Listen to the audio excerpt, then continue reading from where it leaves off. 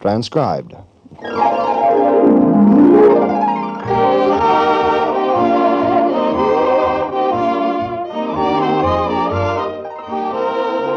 Now listen to Father Knows Best, starring Robert Young as father. A half-hour visit with your neighbors, the Andersons. Brought to you by Crosley, makers of pace-setting products for happier living. Crosley automatic television. Oh, boy. Beautiful Crosley Shelvador refrigerators, the world's most convenient. Wonderful Crosley automatic electric ranges. Crosley Shelvador freezers, color-style radios, and many other leading home appliances.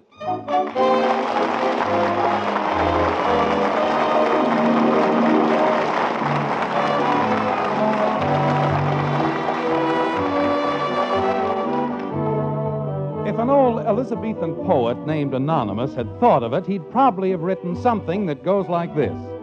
Fashion is a fickle dame. She's not to be relied on. Sometimes she says a skirt should drape. Sometimes it should be tight on. But women bow and scrape to her. They treat her like a duchess. But heaven help the husband who is caught within her clutches. Agree? Well, maybe you will after a half hour spent with the Andersons in Springfield. Like this. Margaret! Mom's in the living room, Dad. Oh, hello, Bud. Did you want her for something? Just want to ask her a question. Oh. Maybe you know where it is. Where what is? Where does your mother keep the machine oil? In the machine, I guess. In the... Bud, I'll be back in a minute. I gotta get something out of the attic. I don't know. Anybody else could ask a perfectly normal question like, where do you keep the machine oil, and get a perfectly normal answer, but not the Andersons. Margaret, Ed Davis wants to dear, go... look at my new permanent. It's absolutely awful. I told the man I wanted soft, curly ringlets. What did I get? Frizz. Did you ever see anything so horrible in your whole life? Oh, sure. I mean, no. I mean... Margaret, I don't see why you're so upset. Well, I guess I am upset over nothing. After all, a permanent isn't permanent, is it? Exactly. Now, Margaret, if you'll just tell me where the machine... Betty, please. Oh, hello, Father. Are you home? Am I home? Jim. Well, what kind of a question is that? Mother, I'm absolutely desolate. Betty, if you don't mind, I'd like to finish talking to your mother. But, Father, this will only take a minute, and I just can't wait. But... Just a minute, Jim. Betty, what is it? Look at this formal. I just got it at Gorman's, and what am I going to do with it? Well, considering the fact I advanced you your June allowance to buy it, you might wear it. But, Father, it's so old-fashioned. Oh, of course. You've only had it a full 45 minutes. I bought it on the sale rack, but I didn't know it was so out of date. It's got a 4-month-old hemline. Tragedy. Janie Liggett says everybody who's going to the weekend party in Middleton is going to take a white formal, and this is the only white formal I have. I can't believe it. How do you think I'll feel in a formal 2 inches longer than anybody else's? Warm? Go get my sewing box, Betty, and I'll see what I can do. Oh, thanks, Mother. You're a doll. Thanks a million. Now, Jim, what was it you wanted? Ed Davis is going hunting, and he wants to borrow...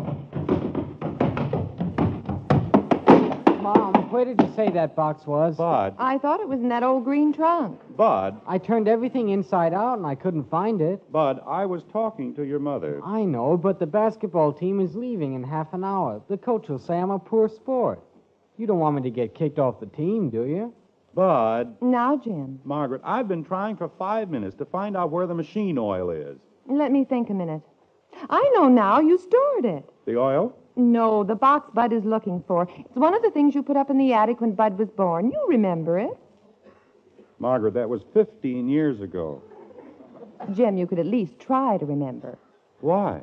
Because I gotta find it, Dad. What for? Because of the skit. What skit? The one the basketball team is going to put on at the varsity club camping trip this weekend.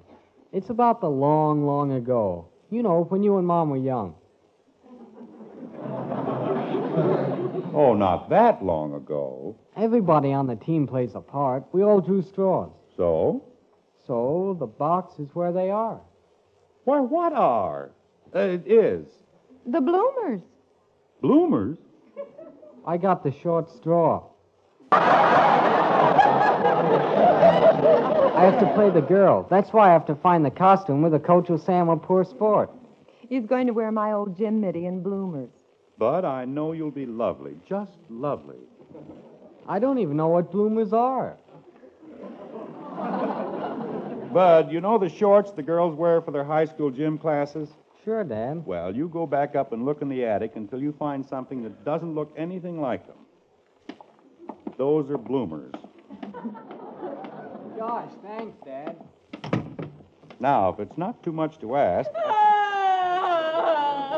Kathy, darling, what is it? Here we go again. Everybody's gonna have 4 months of Kathy, what's the matter? I'll just be here all day. Jim, can't you do something to stop her? Kathy, tell us what the trouble is. Kathy, Daddy wants to help you.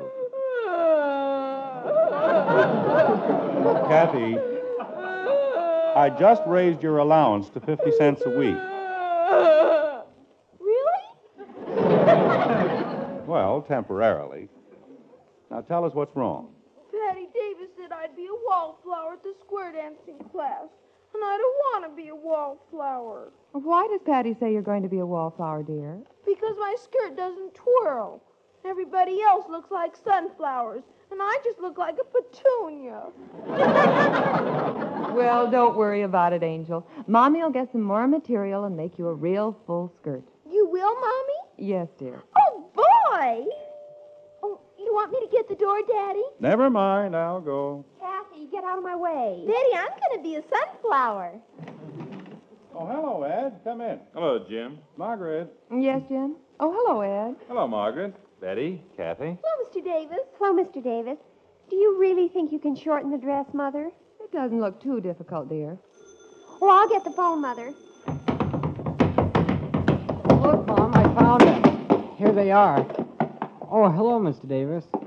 Hello, Bud. Hello? Oh, I'll call her. Gosh, Mother! what are those? Bloomers, dear. That's what I wore when I took gymnasium. Margaret. Don't you think they're kind of roomy? That's the way they're supposed to be, Bud. Maybe I can take them in a little at the waist. Margaret, Ed doesn't have all day. The phone's for you, Mother. Oh, thank you, dear. Margaret. Betty, will you help your father for me? What do you want, Father? Well, it's a little number about 3 inches tall, and it has a little plastic cap.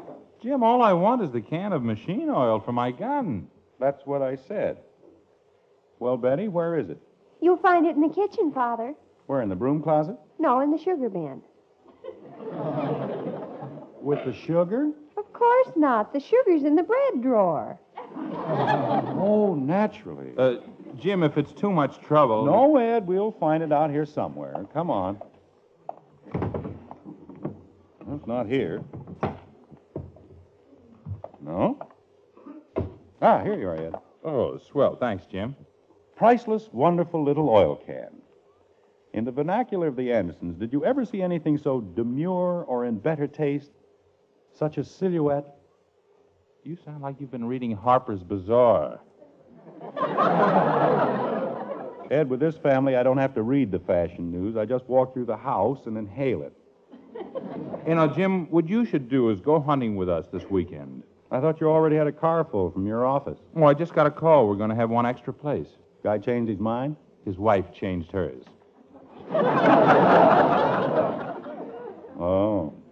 It's almost the last of the season for ducks. You better take your chance when you can. Well, I'd sure like to. Betty and Bud are both going away tonight. I hate to leave Margaret here for a whole weekend alone. Well, won't Kathy be here?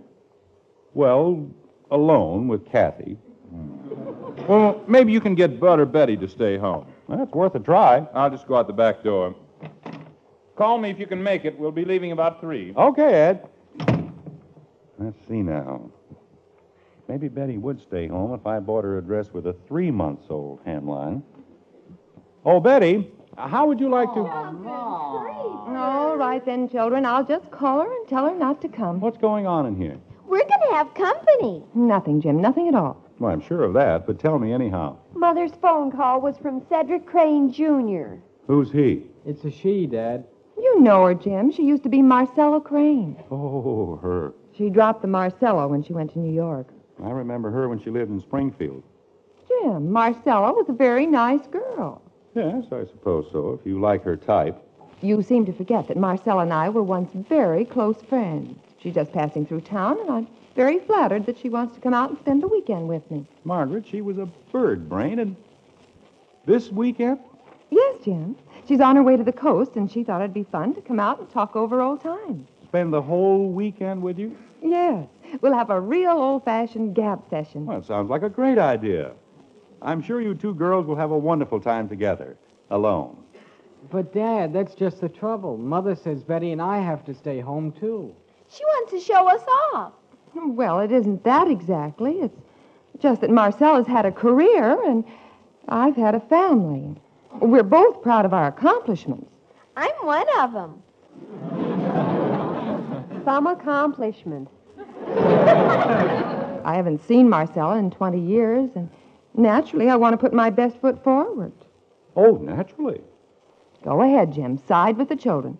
It's all right. I'll just call her up and tell her not to come. Oh, now, Margaret, I'm sure the children don't really mind staying home. Father, I've looked forward to this weekend for months. Ever since Sally invited me 2 days ago. Dad, the guys will think I stayed home on purpose. I'll be glad to stay home. Where else could you go? Now, Betty, Bud, this may be a little inconvenient, but your mother has given up many things for you, and the least you can do is give up one weekend for her. But, Dad... If she wants Marcella to meet her happy little family, then that's what you're going to be. A happy little family. But, Father, Janie Liggett's on her way over here to pick me up, practically. Well, go call her up and tell her not to come, practically.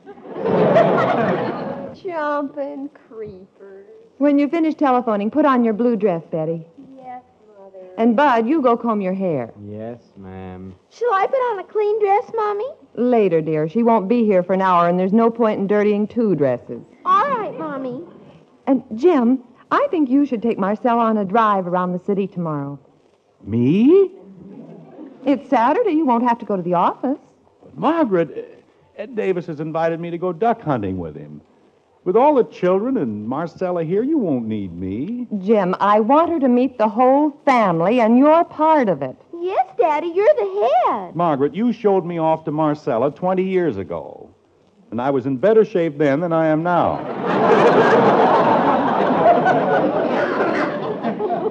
That's not the point, Jim. I want her to see us all together. You can go duck hunting next month. I can go to jail, too.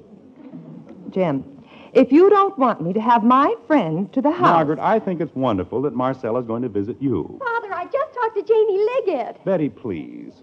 What can I say to Marcella except hello?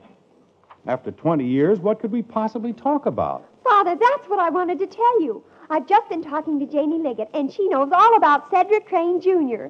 This is going to be the most scintillating weekend this family's ever had. Why? She isn't just anybody. She's a New York fashion expert. Oh, no.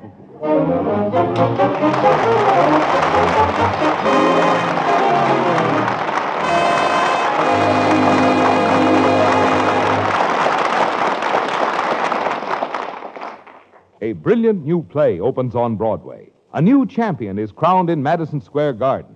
You're there. Yes, night after night, television brings you the world's finest entertainment. And you'll want to see it all on the world's finest television set, Crosley Automatic Television. But don't take my word. Look at Crosley before you buy any other set. See for yourself how Crosley sets the pace with automatic television. Television that's 5 ways automatic. 1, see how Crosley Power Control automatically brings in even the most distant station with clarity and strength you never dreamed possible. 2, see how the Crosley Picture Lock automatically gives you the steadiest picture in all TV. 3, see if the Crosley Interference Control doesn't automatically give you the most disturbance-free picture you've ever watched on any set. 4, see how Crosley's special antenna selector automatically tunes to the channel you select. 5, judge for yourself if the Crosley Unituner doesn't automatically match picture and sound more perfectly than you'd believe possible. Yes, examine Crosley Automatic TV feature for feature before you buy any other make. We believe you'll say that Crosley is the leader, both in performance and styling. You'll agree, too, that Crosley Automatic Television sets the pace for the best values, the biggest dollar savings ever offered. See your Crosley dealer tomorrow.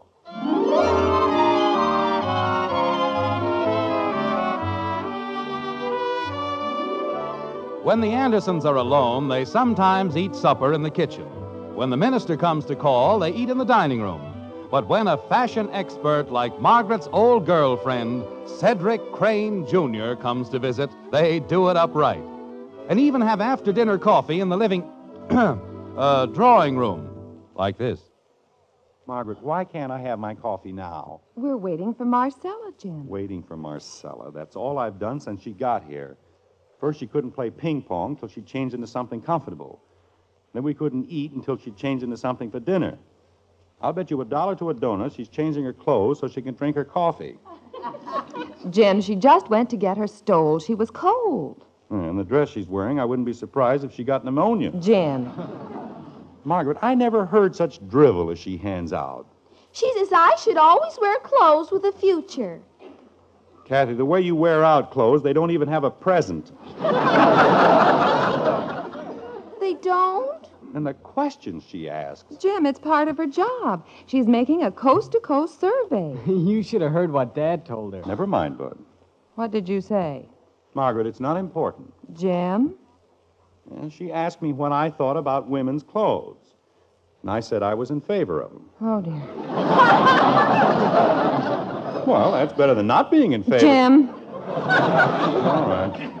you could have been courteous. Well, how do I look? Betty, what's that stuff you've got on your eyes? Green eyelashes. Miss Crane said I could wear them. Well, your father says you can't. I think they make me look wonderful. They make you look poisonous. Go take them off. It'll only take you a minute. Yes, Mother. Margaret, when I think of 3 whole days wasted here with Marcella, when I could be out hunting ducks with Ed Davis... Jim, shh, here she comes. Darlings, I'm so sorry to have kept you waiting, but I looked everywhere for my red stole, and I simply couldn't find anything but my white one. And white is so drab, don't you think? So there was just nothing to do but change. I told you so, Margaret. Here's your coffee, Marcella. Or should I call you Cedric? Darling, an old friend like you can call me anything you like. You too, Jim. Jim, here's your coffee. Thank you, Margaret. You know, darling, I've thought of the most exciting thing for us to do tomorrow. Well, I thought you might like to go for a drive and see how Springfield's changed. We could take you to the new library, the new park. And the new railroad station. Well, darling, of course that would be nice, but I had something else in mind. I'd just like to follow you around, Margaret, through a perfectly normal day with your family. This family doesn't have any normal days. We'd just go around the clock together. Gosh, how do you do that? Skip it, lunkhead. That way I can get a first-hand idea of what a woman in your position should wear in every situation. It would be terribly helpful for my survey, darling. Well, if you really want to. Oh, I do, darling. We'd start with breakfast. Have some coffee. Thanks, Jim. I have some. Oh, yes. Now, for that, of course, you'd need a brunch coat, and then to do the housework. For that, you'd need a morning dress. What do you think of the idea, darling? It's fine with me, Marcella, of course. And what do you think, Jim? Well... Jim, will you please get some more cream? Oh, all right, Margaret. Bud, you come help me. Sure, Dad. Jim, you don't need Bud to pour 1 pitcher of cream. Well, he can tie my apron. Gosh, Dad, I don't know how to tie aprons. Maybe you better call Kathy. But I don't need you for anything. I just wanted to get you out here where your mother can't hear us talk. Oh, you want to put one over on her, huh, Dad? Well, that's one way of putting it. You can count on me. Good. You know I can't go hunting tomorrow because your mother wants me to stay home with Marcella. Yeah, Dad, but I don't see why you're beefing. The guys on the team won't even speak to me when I don't show. Look, Bud, I've helped you out a great many... Okay, Dad. What's the dope?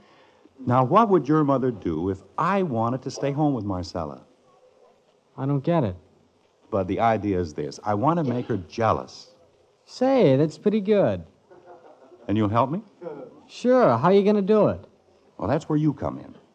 You can suggest to your mother that you think Marcella might be very attractive to men. Dad, she's old enough to be my mother. Then she's the right age for your father.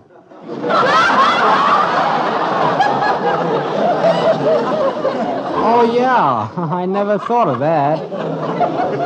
You kind of hint to your mother that you think I really like Marcella, but I'm just covering up. I get it. Tell your mother you think Marcella's got something. Okay. What? Well, I don't know. You make up something. Okay, Dad, I'll try. Good. Now, come on. Well, Margaret, is the coffee still warm? Where's Marcella? She's upstairs for a minute helping Betty with her eyelashes. Betty used the wrong kind of glue and they won't come off. Oh, fine. How about some more coffee, Margaret? Of course, Jim. Cream, too? You didn't bring it back. I didn't? Well, what do you know? I didn't. I'll go back and get it. It won't be a minute. Bud? Oh, sure, Dad. I'll come help you. No, Bud. You wanted to talk to your mother, remember? Oh, I get you, Dad. What was it you wanted to tell me, Bud? Mom, do you think Dad is a wolf? What?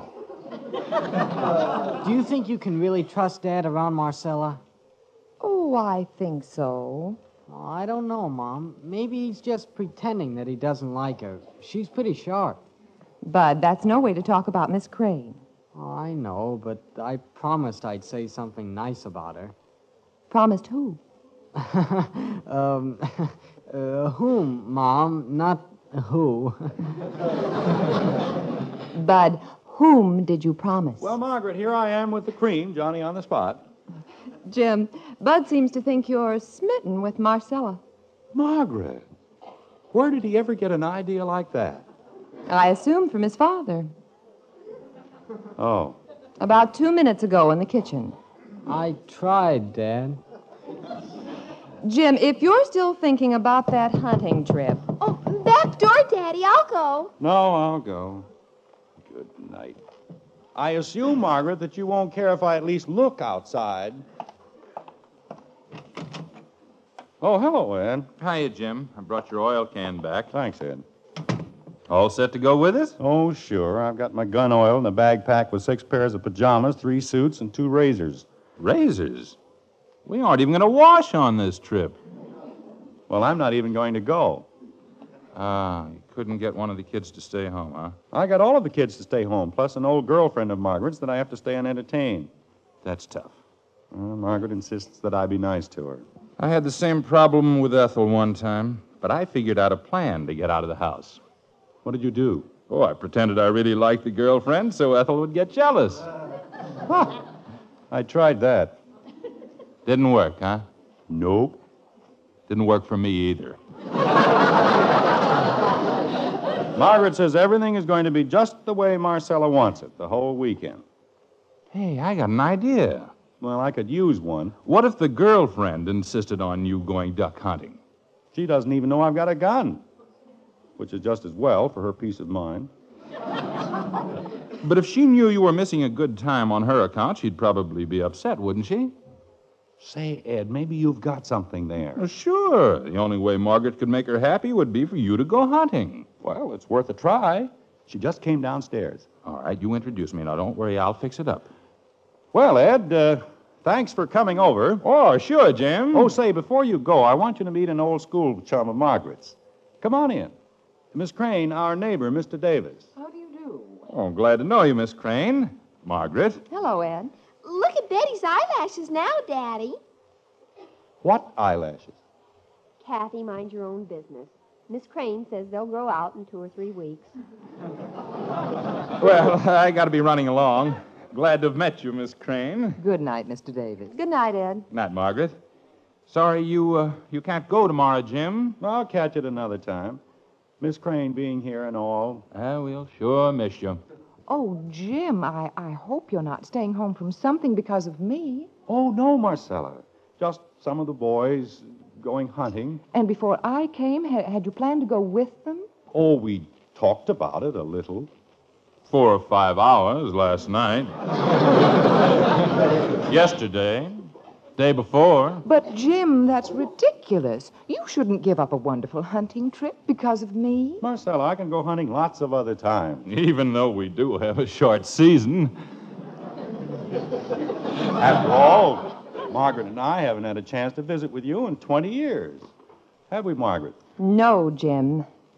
And who knows? It might be another 20 years before we'll see you again. But, Jim, that's no reason for you to stay home. Oh, I don't mind. Really? No, Jim, you're not going to miss your hunting trip. Well, We'll pack our bags and we'll all go with you.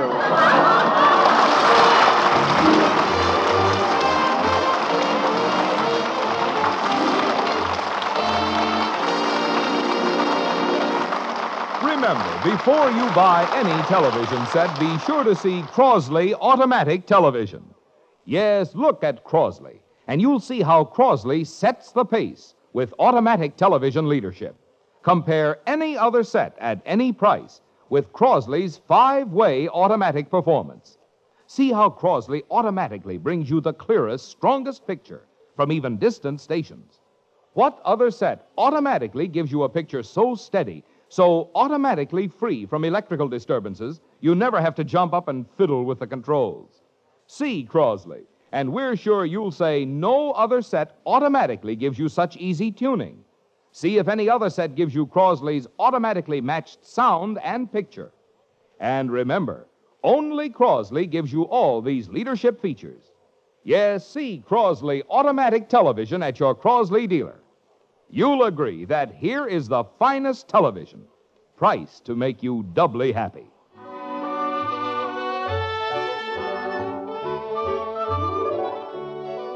It's Monday at the White Frame House on Maple Street. In fact, it's Monday next door at the Davises, too, where Ed calls to his neighbor, Jim Anderson, who has put his car away in the garage and is headed for his house. Like this. Hey, Jim. oh, hello, Ed. Jim, you should see the ducks we got. Yeah? Everybody in the party took the limit. Hey, what happened? I thought we were going to meet you and your gang up there. Well, we stayed home. How come? Marcella checked over my hunting outfit and decided we couldn't go. Why not? I didn't have a thing to wear.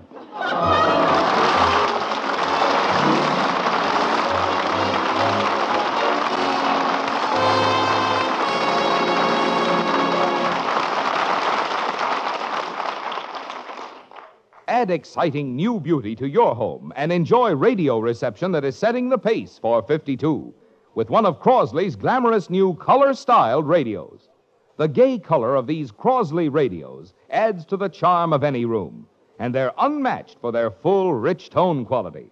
Automatic volume control prevents fading and blasting. An extra-sensitive built-in antenna brings in stations near and far. For that radio you need, get a pace-setting new Crosley color-styled radio.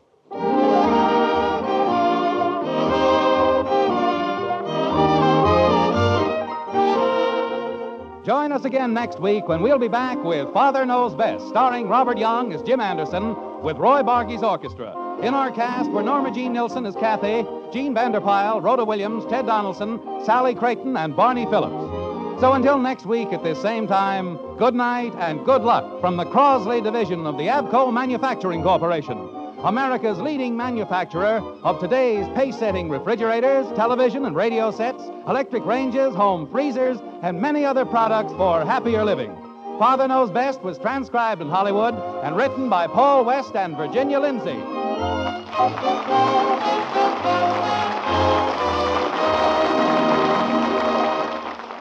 Transcribed. Mr. Keene, Tracer of Lost Persons, brings you Mystery tonight on NBC.